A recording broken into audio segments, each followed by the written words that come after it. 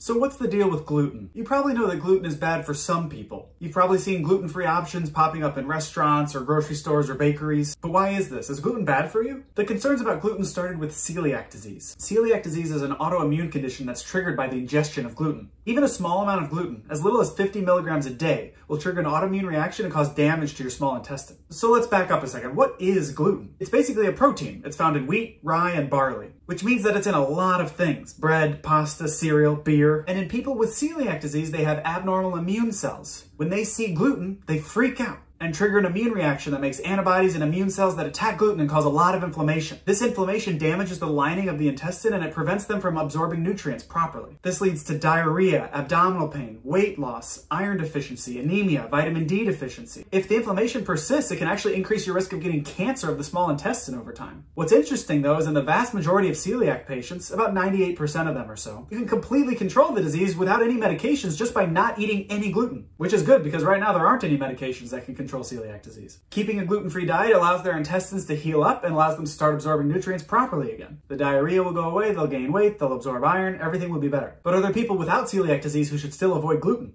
There is a disease called non-celiac gluten sensitivity, which is pretty much exactly what it sounds like. These people still have a reaction to gluten that causes some of the similar symptoms like diarrhea or abdominal pain, but they do not have celiac disease. So if we test those patients for celiac disease by looking for the antibodies that are created or looking at a small sample of the small intestine, everything will look normal. But if these patients stop eating gluten, their symptoms are going to get better. Patients with non-celiac gluten sensitivity do not have the same risk of vitamin deficiencies or cancer or iron deficiency, but they should still stick to a gluten-free diet to avoid symptoms. It's also possible to have a wheat allergy, which is completely different. That's more like if you had a peanut allergy, where eating wheat can cause swelling or trouble breathing. For the vast majority of people though, eating gluten is fine. If you notice that you get significant symptoms like diarrhea or abdominal pain after eating gluten, consider talking to your doctor to get tested for celiac disease or non-celiac gluten sensitivity. Good luck.